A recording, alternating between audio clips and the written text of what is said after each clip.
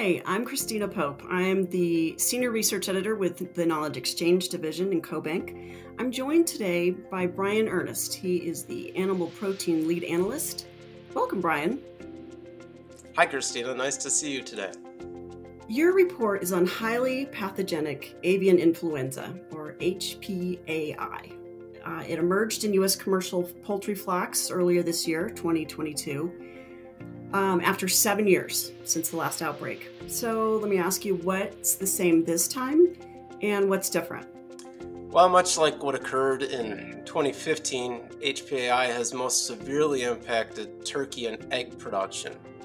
From a market impact, we've seen it all around, but the depopulation of more than 40 million birds was primarily in these two sectors.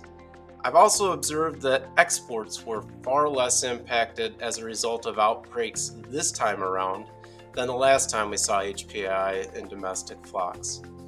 Following reports of HPAI in U.S. flocks, major markets moved to restrict imports of U.S. poultry from a county-wide or statewide level this time around, rather than using blanket bans across all U.S. poultry.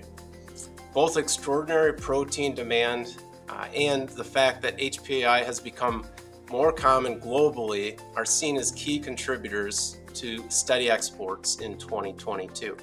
What did you find the most striking as you did your research for this report? Well, it's important to understand that the stakes are higher this time around. Rough math tells us that the value of poultry production has nearly doubled since the last time HPAI impacted U.S. poultry. With higher opportunity comes higher risk. This is especially true when considering operational efficiencies are more dependent on yield rather than throughput. U.S. broiler live weights are up roughly 6% from where they were at in 2015. Wow. So to wrap up, you've been around this industry your entire career. What do you see looking forward for HPAI for the poultry industry? Well, instances have slowed, but they haven't completely gone away. This is another contrast to the last major outbreak. The last time the U.S. battled HPAI, instances disappeared in June.